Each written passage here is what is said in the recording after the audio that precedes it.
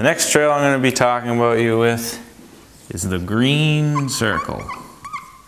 This is for snowboarders who would rate themselves on a 1 to 3 at a level 1. And now you're going to have to worry about the chairlift.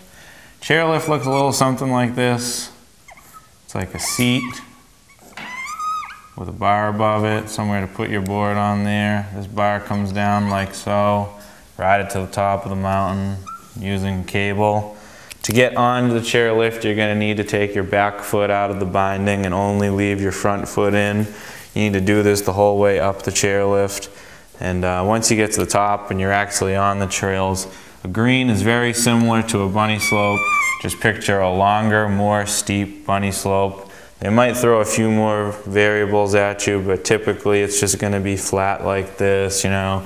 Go nice and slow, side to side, don't worry about hitting anything. And like I said, this is the first step off of the bunny slope.